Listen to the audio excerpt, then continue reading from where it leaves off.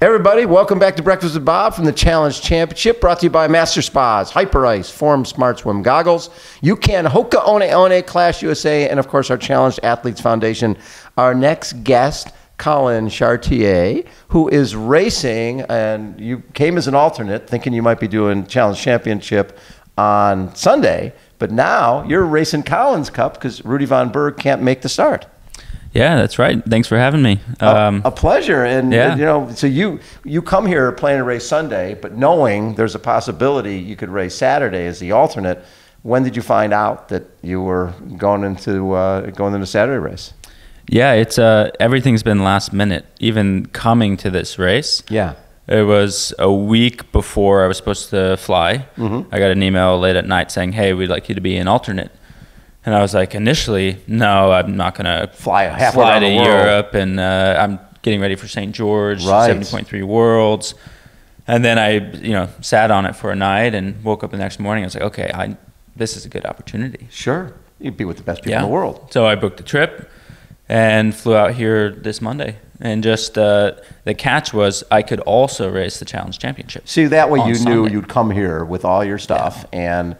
the worst that happens, you race one of the most important races in the world. Exactly. I get an opportunity to race regardless, and I was ready to come and, do my best. And it's not a bad build-up into St. George. A couple weeks out. Yeah, not bad. Yeah. So Rudy told you a couple days ago that he wasn't feeling well. Yeah, on Wednesday night, after they announced the matchups. I know that. We gotta after we, yeah. I think he just had to make the call, and he let me know on Wednesday night. But you know what? That's good, because he certainly could have waited till Friday and go, well, maybe I'll get better. But because it's such an important race. But I think having respect enough for the replacement to let you prep. Yeah, I'm appreciative of that. So very cool. So give me your background. You grew up in Virginia? I spent about 12 years in Virginia. Okay. From the age of 10 to 22. Okay. And right after I had graduated college at Marymount University, where I was there for the first varsity triathlon team in the U.S. Wow, that's pretty cool. Yep. So then I went right out to Colorado. I've got some family there. Okay. And just started training. I've been there since 2017. Okay. Not as part of the Olympic Training Center. No, I've been there for a U23 camp. Okay. In prep for the FISU University Games, 2016. And so that was a neat experience to live in the Olympic Training Center. Right. And experience that. When did you realize that, I think the longer distance is better suited for me? I don't know if I've realized that yet. So you're still doing both? Yeah, I still want to do ITU. I've not lost that drive. Very cool. Now, did you race ITU this year? So this year I have not done ITU, just because it's Olympic qualifying year, and I was 7th in the U.S., so I was lacking a few points to even be in that consideration. But 2020 I did 3 or 4 ITU events. In 2019 I did 12 or 13 events. Oh wow! And best race? Best race of my life so far has been Miyazaki 2019. Yes. I was 12th or 13th in the World Cup, but I had one of my best run splits, 31:30. Wow. Well, so 31:30 run split. When you move into this longer distance, all of a sudden you're a player. I hope I'm a player, but I'm going against Gustav Iden, so he's a... You're going to get Gustav Iden and Kyle Smith, who's been on a roll. So you've got... But when you... if you're going to race, why not go big? Yeah, I'm going big. It is so cool. And so the goal was a goal for most of the season, 70.3 Worlds. This season, my goals have changed quite a bit. Yes. I started off this year racing ski mountaineering. Ski mountaineering? Yeah, I did 8 ski mountaineering races.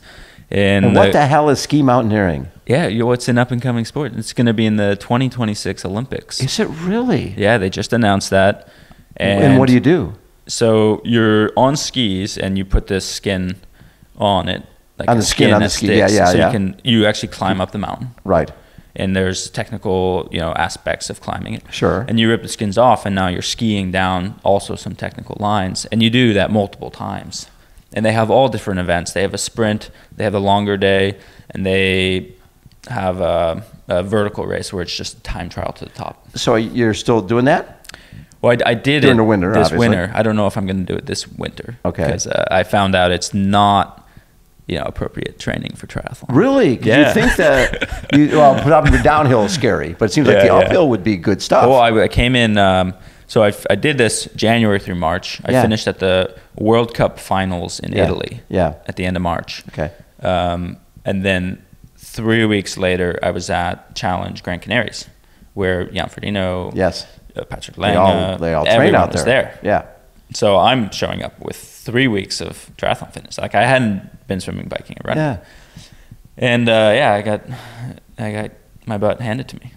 I got 16th, but you probably felt going in, look at all this. I've been up at altitude, I'm guessing, right? And I don't know. I was guessing, second guessing my preparation. Right. That's interesting. Because being that two-sport guy is a pretty cool thing. Yeah, it's pretty cool. Yeah. So you don't think you'll do both moving forward? You're not sure yet? As far as 2022, I'm not sure yet. I would love to be able to do both, and we're looking at a lot of athletes starting to excel at both middle distance and ITU. Yes. And I think we're in a new generation of triathlon where that is possible. I think the deal is, I don't think you can do all three. I don't think you can do full. No, half, you can't do all full. But I think, look at Taylor Knibb, jumped right in. And Gustav Iden. Yep. I just think because you're doing the training anyways. Yeah. Right? The training isn't that, I don't think that's significantly different. High 20 and 30-hour weeks. Like, that's what you need. And the speed that you see at 70.3 now, that comes from being an ITU athlete. Exactly. I love that. That's very cool. And so after St. George, did you say what you're going to do after St. George, or just? Yeah, I haven't said yet, but after St. George, I'm planning to do 2 races in Spain: Challenge Salou, Challenge Mallorca in October, and then Challenge Daytona or Clash Daytona. Yes, December 4th. Very fun. Well, now were you at the Clash races or Challenge races last year? I wasn't. No, I haven't done any. I asked and I didn't get the invite. You didn't get in, but you're going this time. I don't know. They haven't made the list yet, but yeah. I think I'd be able to get a spot. I love it. Such a pleasure to meet you, Collin. Yeah, likewise. Pleasure to be here. Thanks so much for taking time, and good luck tomorrow. Thank you. I love it. Collin Chartier has been our guest, everybody. Be watching for this young man. Obviously, great background. My name is Bob Babbitt. Hold on, everybody. We will be right back.